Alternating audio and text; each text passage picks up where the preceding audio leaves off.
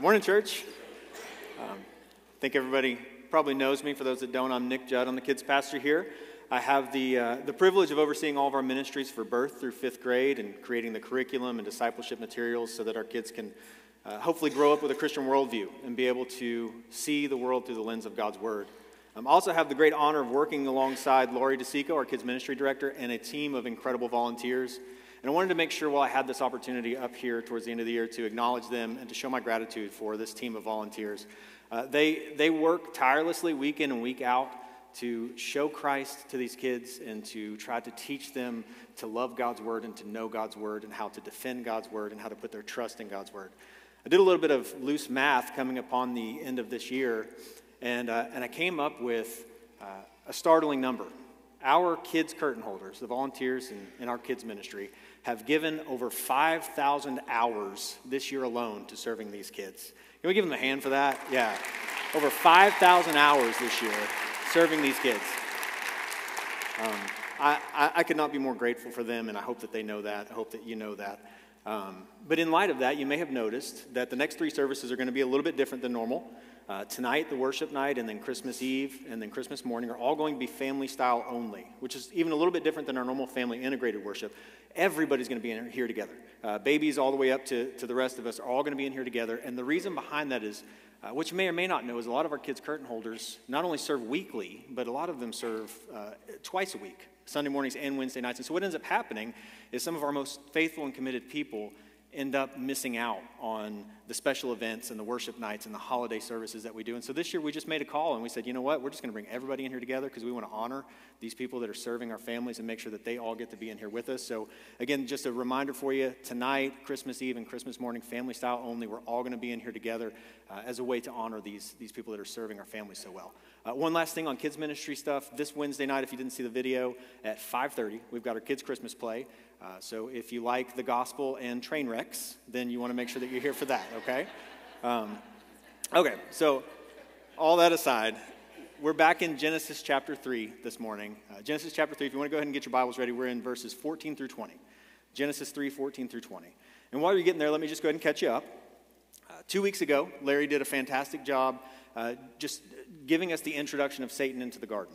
The introduction of Satan into the Bible story of God's plan of redemption, and he showed us how he got there and why he was there and what he was doing, and ultimately we kind of walked away with that sermon understanding that that Satan is in the garden because he plays a part in God's story of redemption. He plays a part to glorify God and the story that God has written. And then last week, we had Morgan, who just did a really, really great job for us, walking us through that first temptation and how Eve was deceived by the serpent into seeking to become like God, and Adam and Eve sought to exalt themselves, and the consequent sin and fall. And then we kind of ended it with Adam and Eve's response to God when God calls them to account and they give this lackluster confession and kind of pass the buck and shift the blame. And that's where we kind of wrapped up last week. And so that brings us to where we are today, where we get to see God's response to Adam and Eve's sin. We get to see the results of what happened in the garden, results that affect each and every one of us every single day, whether we realize it or not. So if you would, go ahead and stand with me for the reading of God's Word, and we're going to dive right into this. Genesis chapter 3, starting at verse 14. God's Word says, "The Lord God said to the serpent, 'Because you have done this, cursed are you above all livestock and above all beasts of the field. On your belly you shall go, and dust you shall eat all the days of your life. I will put enmity between you and the woman, and between your offspring and her offspring. He shall bruise your head, and you shall bruise his heel.' To the woman he said, 'I will surely multiply your pain in childbearing. In pain you shall bring forth children. Your desire shall be contrary to your husband, but he shall rule over you.' And to Adam he said, 'Because you have listened to the voice of your wife, and have eaten of the tree of which I commanded you, you shall not eat of it. Cursed is the ground because of you. In pain you shall eat of it all the days of your life. Thorns and thistles it shall bring forth for you, and you shall eat the plants of the field. By the sweat of your face you shall eat bread till you return to the ground, for out of it you were taken, for you are dust, and to dust you shall return.' The man called his wife's name Eve, because she was the mother of all living." This is the word of the Lord. Thanks be to God. You may be seated. You go ahead and pray for us one more time as we get started this morning. Father, just thank you again for your word once again. Lord, we just acknowledge that you don't have to reveal anything to us. You don't have to reveal yourself to us. You don't have to reveal your plan of salvation to us, and yet you do. in your kindness and in your mercy, Lord, you see fit to reach out to us, to seek us. And so, Lord, we thank you for that. I thank you for this time to be able to be with your family. I pray that as I bring the word to them, that you would speak through me, that you would cause your son to be lifted up, that you would cause your truth to be received. And Lord, more than anything, I pray that we would all leave here this morning loving your son more than what we came in. In Jesus' name, amen. Amen. So this November, I celebrated 20 years of walking with the Lord. I came to faith. Thank him for putting up with me. I came to faith as a young adult and not really any church background or Bible experience. And so everything was a first for me. The first time I read the Bible, it was new to me. The first time that I heard sermons, it was new to me. It was all the first time I sang worship songs, it was new to me. And the Lord was just so gracious to just begin teaching me and giving me a hunger for his word. And really, he's put up with a whole lot in the last 20 years. And if we could be forsaken by God, I would have been forsaken in the last 20 years. But praise God, that's just not who he is. But also in that 20 years, there's several things that he has taught me along the way that are these repeating lessons. And I'm sure you guys can relate to this, but there are certain things that the Lord just has to bring back to mind in my life over and over and over again. And it's one of those things where once the Lord kind of hits me upside the head with it, I'm like, man, I thought I learned that like years ago. And one of those repeating lessons that the Lord teaches me over and over again is that he absolutely refuses to let us put him in a box. And as cliche as that sounds, let me explain what I mean by that. Anytime that we try to draw tight lines around the character or the workings of God in an effort to make ourselves feel comfortable, he'll defy it every time. And we all desire a picture of God who is nice and neat and predictable, that doesn't really mess up our plans very much, that doesn't really mess up our theology very much. And he'll just defy that every time. And an example of this is there's a really popular brand of Christianity, and it's not anything new. It just kind of gets a makeover every so many years. But there's a really popular brand of Christianity right now that likes to say things like, Jesus ate with sinners and tax collectors, and Jesus fought for the oppressed, and Jesus welcomed the outcasts. And of course, all those things are true, in as much as they're said in balance and in context. But typically, when those things are heralded, the attempt that's being made there is this attempt to bring God down low, to bring God, to remove his transcendence and remove his holiness and remove his righteousness and bring him down to a level that's okay with our lack of holiness, that's okay with our lack of righteousness. But then on the other side, in the other ditch, I can't give a sermon without the two ditch analogies. In the other ditch, we've got the idea that God is holy and God is righteous and God is just and God pours out his wrath on wickedness, and all of those things are true as well. But the thing is, while both of those ideas hold truth, neither one of them are true without the other. Because, you see, he's always the lion and the lamb. He's never the lion or the lamb. He's always gracious and compassionate, abounding in loving kindness, but he's always righteous and just, and he will pour out his wrath on the wicked. He's always both at the same time. Matter of fact, Isaiah 57:15 says, "For thus says the one who is high and lifted up, who inhabits eternity, whose name is holy.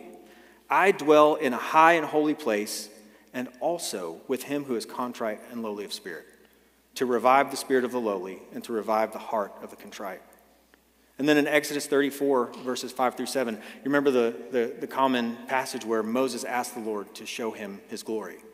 And what the Lord says, this is just an interesting side note, what the Lord says is he says, "Moses, you can't see my face, you'll see me from behind, I'll hide you in the rock." You guys are familiar with this. But what he says is "I will cause my goodness to pass before you, and I'll proclaim my name to you." And so when the Lord proclaims his name to Moses, this is what he says. He says, "The name of the Lord passed before him and proclaimed, the Lord, a God merciful and gracious, slow to anger and abounding in steadfast love and faithfulness, keeping steadfast love for thousands, forgiving iniquity and transgression and sin, but who will by no means clear the guilty, visiting the iniquity of the fathers on the children and the children's children to the third and the fourth generation." It's always both and. He's always righteous and just and holy and exalted and lifted up and transcendent, but he's always merciful and gracious and compassionate. And he's not these things because of what he does. You see, God isn't merciful because he shows mercy. He shows mercy because he is merciful. He is merciful in nature. God isn't just because he exercises justice. He exercises justice because he is just. This is who he is. In Romans 11:22, which was really the heartbeat behind the sermon that I have for you this morning, Romans 11:22, Paul says this interesting phrase. He says, behold the kindness and severity of God. Behold the kindness and severity of God. I bring this up because both of these things are in our passage today. We're going to look at God's justice against sin after Adam and Eve fall. And we're going to look at the effects that has on the world that we live in today and on ourselves. And this passage is heavy on judgment. This is a passage about judgment. This is the first judgment that God exercises in the history of creation. But I want you to see that it's laced with mercy. And that it's not just that mercy's hiding in there in a shadow, but mercy is actually on display in this passage, but oftentimes we don't see it. And it's not that we don't see it because it's not clear. We don't see it because we don't have the eyes to see it. We don't have the right, we don't understand this. When you read this book, this is not just a description of what God has done. You understand? When we say that this is inspired by God, what we're saying is that he wrote the story. And not only did he wrote the story, he chose how the story was written. And so when we look at Genesis chapter 3 and we see that Adam and Eve had perfection at their fingertips, and they gave it away for autonomy. They gave it away in order to try to rule over themselves. And the consequent fall and judgment that comes after that doesn't have any gap between that and the promise of redemption. What I want you to see this morning is that in the third chapter of the book, the third chapter of the story of redemption, the gospel is presented. So often we think that the gospel is Matthew, Mark, Luke, and John. We think that the Old Testament is law and judgment and wrath, and that the New Testament is grace and mercy and love. But the gospel is in Genesis chapter 3. God wastes 0 seconds from the time that sin enters the world to give the promise of redemption. And this passage that we're looking at today could be broken down like this. It tells us 3 things. It tells us something about the world that we live in. It tells us something about ourselves. And it tells us something about the God who has written the story. Something about the world we live in, something about ourselves, and something about God. And of course, what it tells us about the world is plain. If we've been in church for any amount of time, we're used to this. Genesis chapter 3 is about the fall, and it's about the source of the sinful nature that all men have. It's about the source of all the pain and death and calamity and disease in the world today.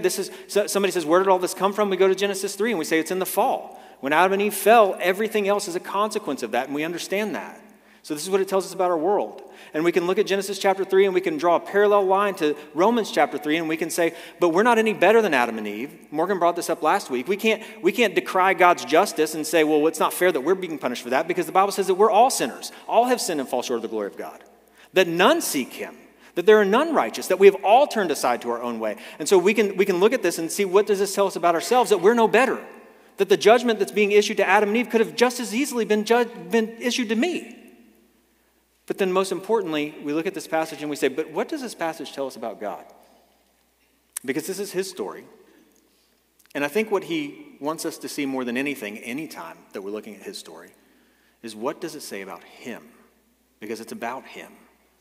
And what this story tells us about him, what this passage tells us about him, is that even in his justice, he is so full of mercy that he promised redemption as soon as man fell. As soon as man fell. I want you to see this morning that what's revealed about the character of God in the third chapter of the book is that pain, that word's going to come up a lot in the judgment that he issues, that pain is introduced. But it's not introduced without the promise of redemption. And that says something about God. You know, when people get baptized here, we give them t-shirts that say, but God, right? And the allusion there is to passages like Ephesians chapter 2, where it says we were dead in our trespasses and sins. But God, who is rich in mercy. And the idea is that whenever God interjects himself, or his truth, or his promises, or the gospel into a hopeless situation, everything changes. And of course, that's what baptism is a picture of. That's why we give them those t-shirts. Because the idea is when God steps in, everything changes. That this was horrible, this was bad, I was broken, I was lost, I was on the road to hell, but God. And what I have for you this morning is hopefully an understanding that Genesis 3, particularly verse 15, is the first but God moment, not only in the Bible, but in the history of creation. And that God brings it out in the introduction to the story. The gospel doesn't come in the rising action, doesn't come in the climax, it doesn't come in the falling action. The gospel shows up in the introduction to the story that God is telling about creation. Genesis 3:14 is where we're going to start. And what we're going to do is we're going to walk through the text and we're going to land back on this idea that God brings the promise of deliverance, the promise of redemption, the promise of hope right in with the fall. I've titled my message today, "The Pain is Not Without a Promise." The pain is not without a promise. So with that, let's dive right in. Genesis 3:14. The Lord said to the serpent, "Because you have done this, cursed are you above all livestock and above all beasts of the field. On your belly you shall go, and dust you shall eat all the days of your life." Now, people often speculate as to whether or not snakes had legs prior to the fall. And as fun as that speculation might be, it's secondary to the point of this passage at best. Because what's really being communicated here is the judgment that God is giving to Satan, who is embodying the serpent or showing himself in the form of a serpent. And he's not, while that may have some relationship to the physical creature that Satan was embodying, God is not attempting to give us a biology lesson on the anatomy of snakes pre and post fall, right? So this is one of those things where don't major on the minors. What's being communicated here when he says on your belly you shall go and dust you shall eat all the days of your life, this is a judgment of humiliation upon the fallen angel Satan. This creature who was once this beautiful, splendid, powerful, majestic creature that tried to exalt himself, what God is doing here is what he says he always does, all through Scripture. The one who exalts himself will be cast low, right? He gives grace to the humble, but he opposes the proud.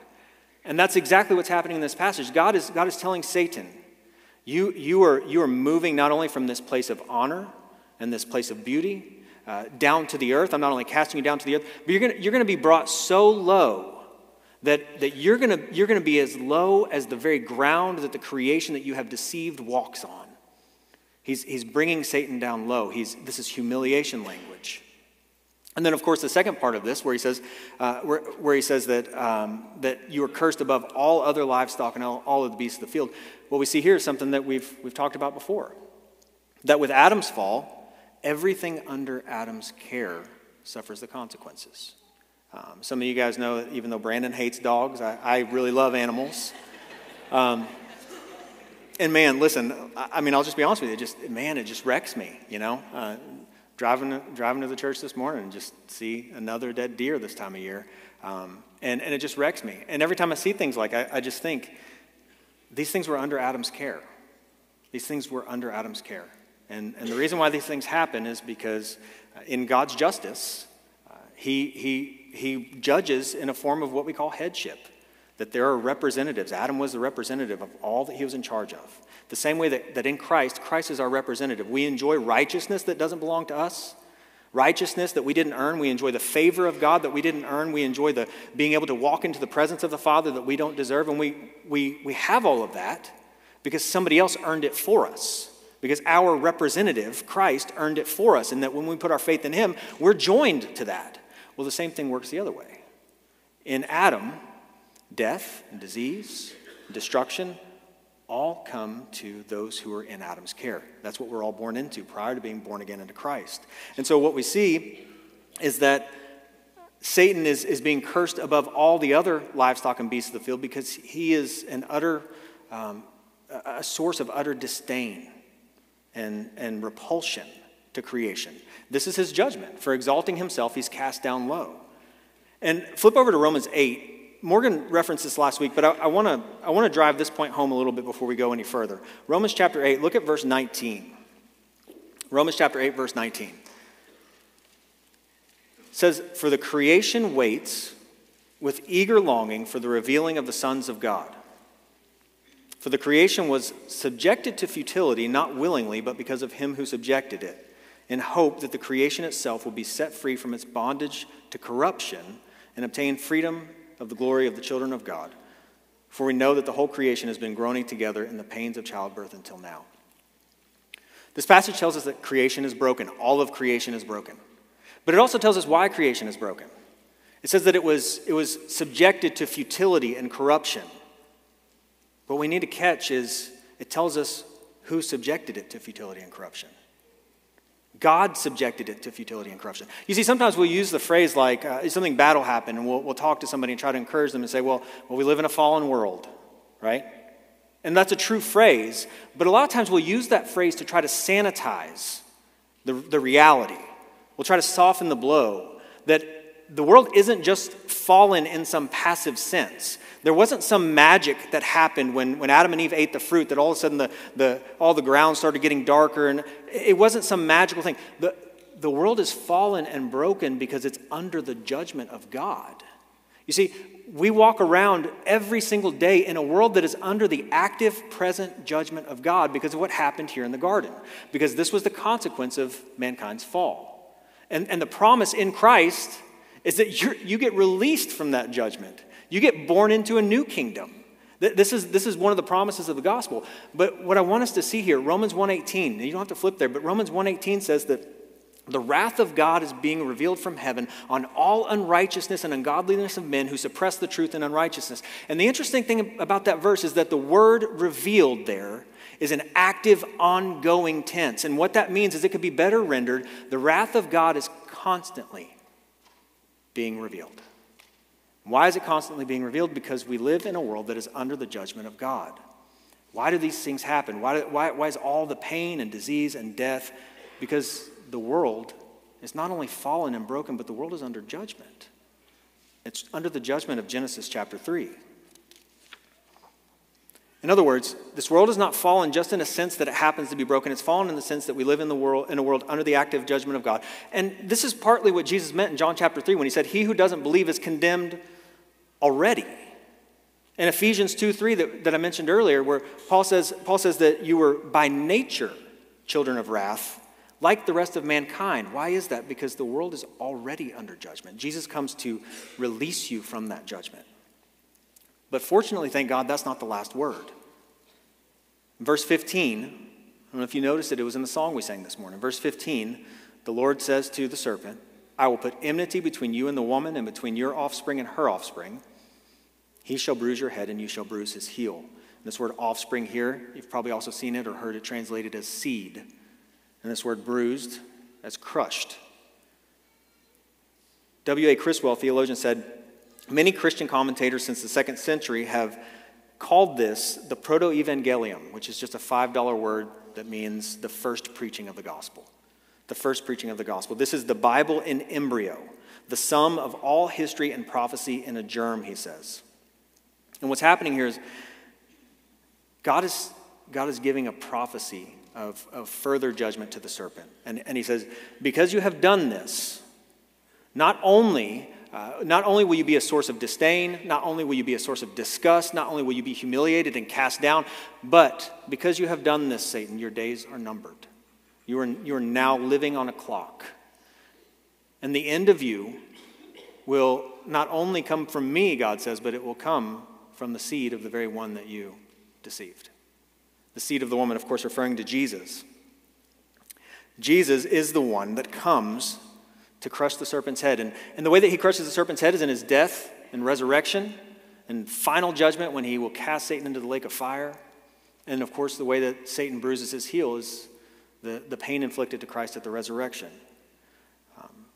Hebrews 2:14 says, therefore, since the children share in flesh and blood, that's us, he himself, Jesus, likewise also partook of the same, that through death he might render powerless him who had the power of death, that is the devil. Let me restate that for you in a lyric to a song that we just sung a moment ago.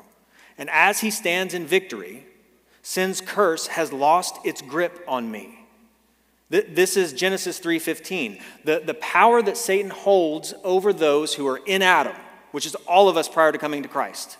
The power that Satan holds over us is death. Why is the power he holds over us death? Well, because Romans says that the wages of sin is death. And Ezekiel says that the soul that sins must die. And so the power that is held over us is death, spiritual, eternal, physical death. And the reason why Satan holds that power is because he's the accuser that accuses us day and night. That he is the one who brings the prosecuting charges against us. And the way that Christ releases us from that power of sin and that power of death is by tasting death on our behalf. Listen, this isn't that complicated. Sometimes we make the gospel way more complicated than it needs to be. If the wages of my sin is death, physical, spiritual, eternal death, if that's what I have earned with my sin, and I surely have, and Christ, who has never sinned, the perfect Adam, the one that comes in for the redo, the perfect Adam comes in and he never sins, and yet he goes to death, and he says that death is on my behalf, then how much death is there left for me? There's none. There's none. And so he crushes the serpent's head in what the serpent thinks is an injury to him at the cross. He crushes the serpent's head, and not only does he do that, but he does it for real people. He doesn't just do it to show something. He does it to achieve something, to accomplish something. And the thing that he's accomplishing is the fulfillment of the promise of Genesis 3:15. Christ came into the world to die. And he came into the world to die in order that he might set his people free and crush the serpent's head. The gospel is in Genesis 3:15. We're going to come back to this, but I want you to notice the order in what's going on. So first of all, God is going to issue the judgments on these three parties, Satan, Eve, and Adam, in the order of the offenses. So Satan was the first to sin in tempting Eve, so he gets the first judgment. Eve is then deceived by Satan, so she gets the second. And then Adam takes and eats based on Eve's giving the fruit to him. He's judged third. But what I want you to see is God goes straight to Satan, and then before he ever issues the judgment on mankind, he gives the promise of redemption. Listen, he gives the promise of redemption before the judgment. This says something. This says something about him. We're in the introduction to the story, and creation has just been broken. God has just been sinned against by people who he gave everything to, and before he issues their judgment to them, he stops and gives them a promise. What does this say about God? Behold, the kindness and severity of God. Romans 11:22 says. A.W. Pink paraphrased it like this. He said, here again we behold the exceeding riches of God's grace. God's grace. We're reading a passage on judgment. And A.W. Pink says, we're seeing the exceeding riches of God's grace here in Genesis chapter 3, in the fall, in the judgment of mankind, in the death and destruction and pain and suffering that we all go through. A.W. Pink is saying, this is because of God's grace.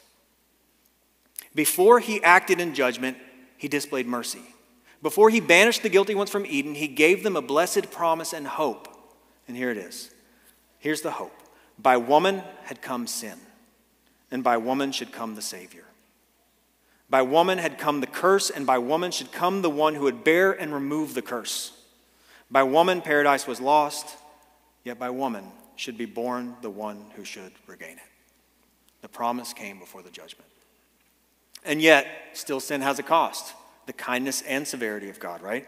So then he turns to Eve, and we begin to see how this plays out. Verse 16, he says to the woman, he said, I will surely multiply your pain in childbearing. In pain you shall bring forth children. Your desire shall be contrary to your husband, but he shall rule over you. I'm not going to spend a whole lot of time on this, but let's look at the second judgment first. On YouTube, you can go back and find it. We did a sermon on Genesis chapter 2. We talked about the structure and order of marriage from Genesis 2 and Ephesians chapter 5. And what we brought out from that passage, those two passages, is that God had a design in marriage, and it was for the man to lead in the home, self-sacrificially, laying down his life, nourishing and cherishing his wife, being Christ to his wife, and for the wife to lovingly and trustingly follow and help and support and counsel.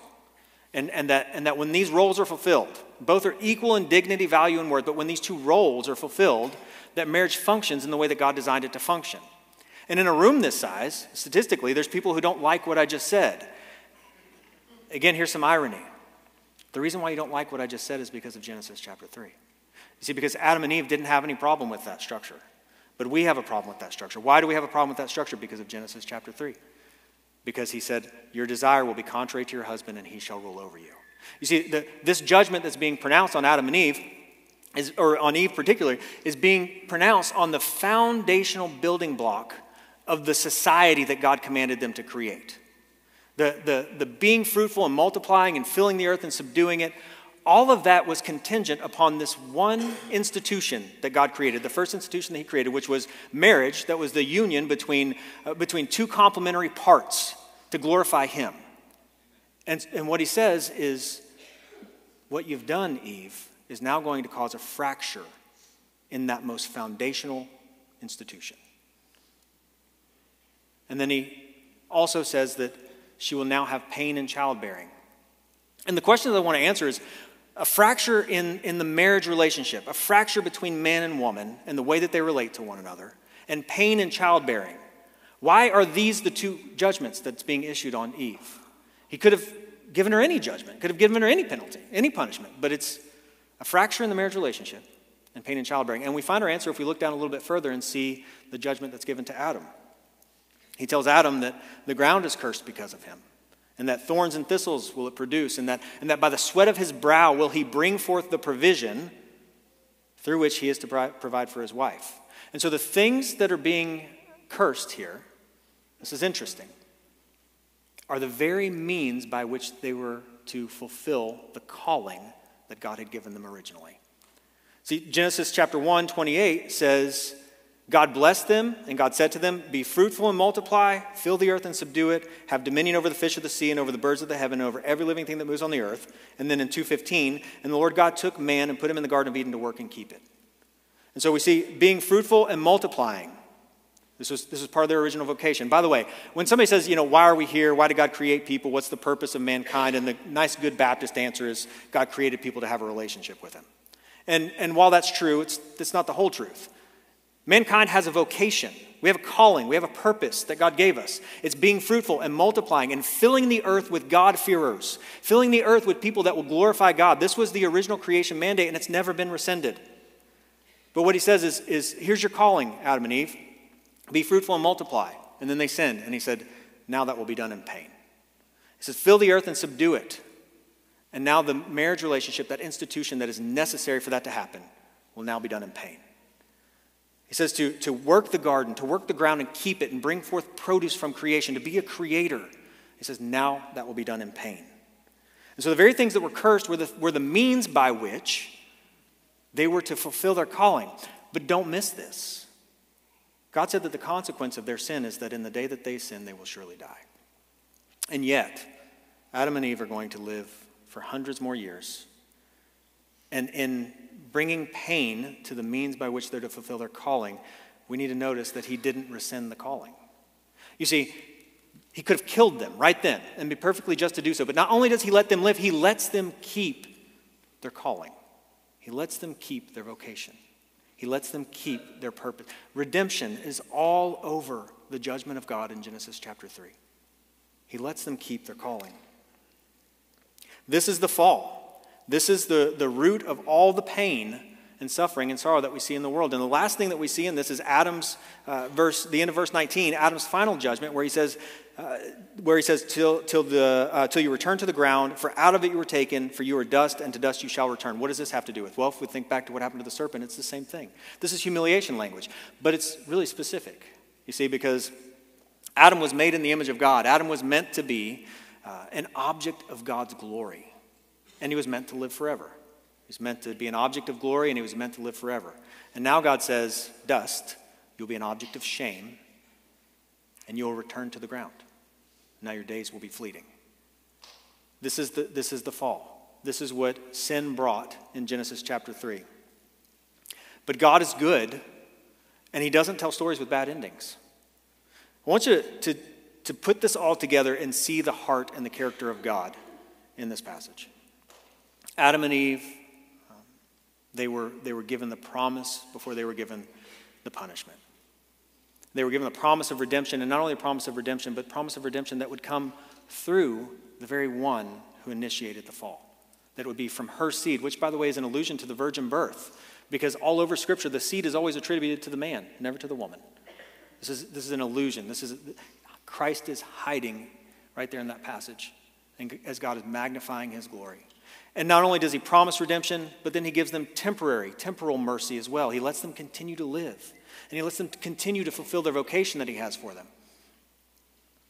And here's a really, really, really big spotlight on God's mercy in verse 20, our last verse.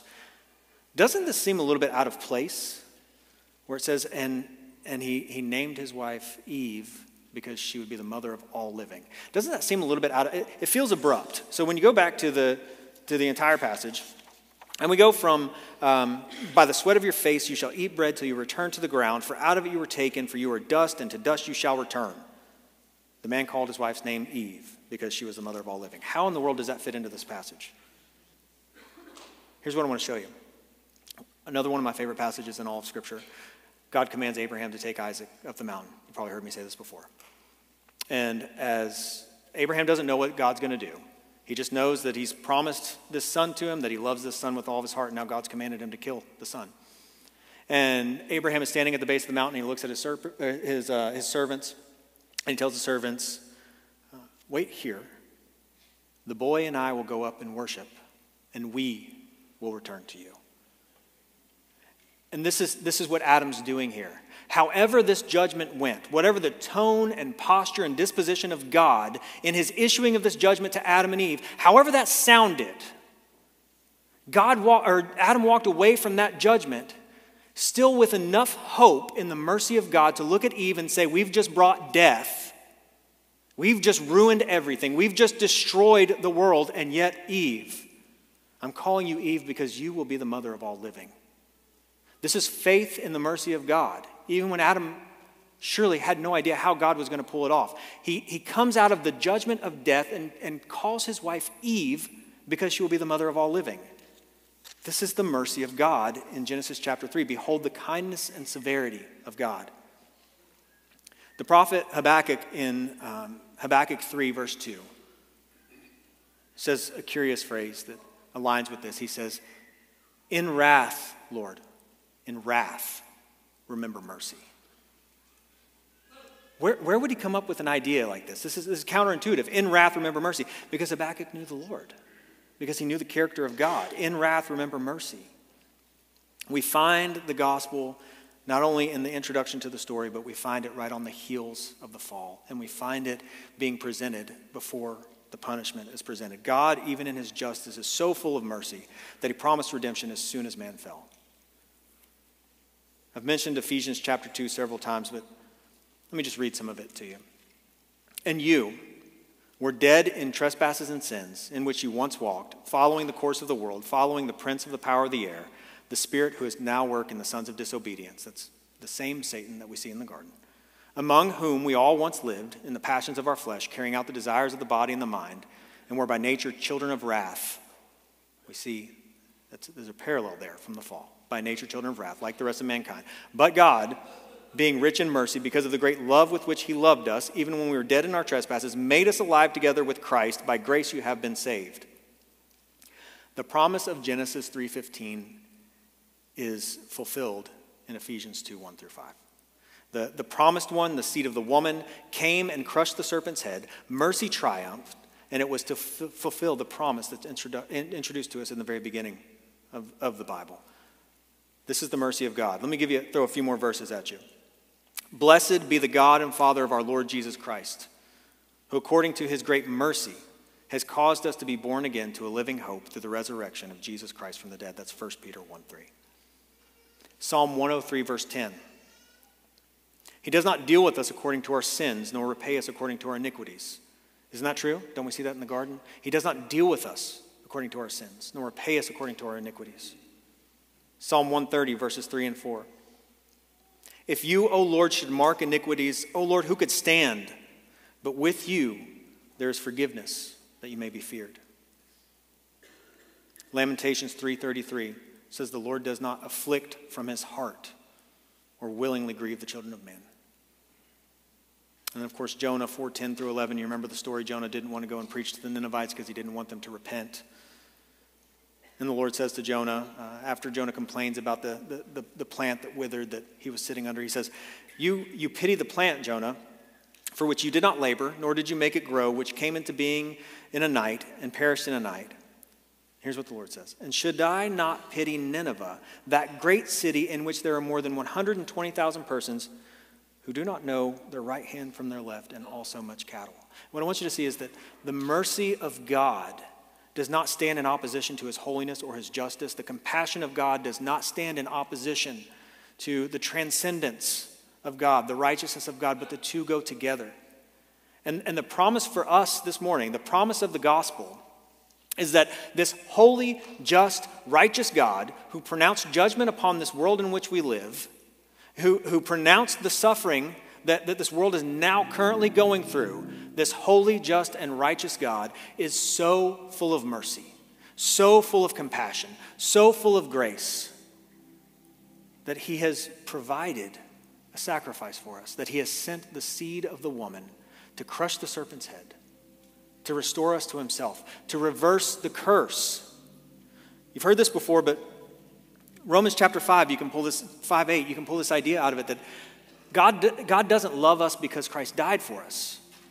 Christ died for us because God loves us, right? And that sounds like a simple thing, but the implications of that are huge, because one of them says that God merely just kind of made us lovable through sending Christ. The other one says that God saved us because he already set his love upon us. Romans 5:8, while we were yet sinners, Christ died for us. And so the message this morning is that the second Adam that came into the world, Jesus Christ, who came in to undo everything that Adam did in the garden, to fulfill the covenant that Adam broke, to resist the temptation. In Matthew chapter 4 in the wilderness, when Jesus is resisting the temptation of Satan, guess what he's doing? He's undoing what Adam did in Genesis chapter 3. To resist the temptation, to live the perfect life, to fulfill all the covenants, to fulfill all righteousness on behalf of all of those who would put their faith in him as the seed of the woman. As the seed of the woman. That as we celebrate this Christmas season, the coming of the Savior, we're celebrating the coming of the promised one. And when was he promised? He was promised at the very beginning of the story. God didn't wait until the New Testament to show his mercy. And there's two responses in this room this morning. One response is the person that is sitting here today, and you haven't trusted in Christ. Guess what? You're still under the curse. Jesus said you're already condemned, that you are a child of wrath like the rest of mankind. But God has mercy, and he gives a promise. And the promise is that if you will cast yourself at the feet of the promised one, if you will call out to Christ to save you, he will save you. Nobody has ever come to Christ that he told no to. It's never happened. Jesus said that all that the Father gives me will come to me, and whoever comes to me, I will no wise cast out. The promise this morning of Genesis 3:15 for you who are not in Christ is that the promised one has come, and that his victory can be your victory. His life can be your life. His death can be your death. If you want Jesus today, you can have him. And the promise to the one that is in Christ. I've been increasingly made aware, and I believe the Lord's just been putting this on my heart. I've been increasingly made aware over the last several weeks that, man, there are people among us that know the Lord and love the Lord and are doing their best to walk with him, but the collateral damage of Genesis 3, the pain of Genesis 3, has been bearing down on you almost more than you can stand. There are people that walk through these halls and serve for us and do all these things for us that I look at week after week, and I just think, man, they've got it all together. They're walking with the Lord, and I have no idea how much pain is in their lives right now. Whether it's pain caused by suffering out of anybody's control, or pain caused by relationships, pain caused by other people. The pain that finds its root, that finds its source in Genesis chapter 3. There are some of you, brothers and sisters, in this room this morning that are feeling that. And you need to know that the pain is not without a promise, that his grace is sufficient for you this morning, that as Eric has said before, that when you can't trace his hand, you can trust his heart. And his heart in this passage this morning for you is mercy. Listen, he gave mercy to covenant breakers in the garden. And if you are in Christ this morning, you're not a covenant breaker. You're counted as a covenant keeper. how much more will his grace abound to you? Hold fast. Continue on in the faith, as Brett mentioned this morning. You who are in Christ, who are trying to keep your head above water, his grace is sufficient for this morning. The word for you this morning is not judgment. The word for you this morning is mercy. And he delights in showing that mercy. Let's go to him in prayer. Father, we do thank you for your great mercy. We do thank you for your great kindness. You are slow to anger and abounding in love, Lord. I pray that the kindness and severity that you display in this passage and in the rest of your word would touch our hearts this morning. For the one that needs to see the severity, I pray that it would lead them to repentance. I pray that it would lead them to the cross. I pray that it would lead them to your son, Jesus. And for the one that needs to see the kindness, I pray that their heart would be strengthened. I pray that it would be encouraged. I pray that they would know, Lord, that your word, Psalm chapter 1, says that the Lord knows the way of the righteous. Lord, I pray this brother and sister hears this morning that you know their way, that they are seen, that they are not forsaken, and that your grace is sufficient for them, Lord. And that they just need to hold out, Lord. They need to hold out and hope in your great mercy. Thank you for this time this morning, Lord. Thank you again for your word. It's in Christ's name we pray. Amen.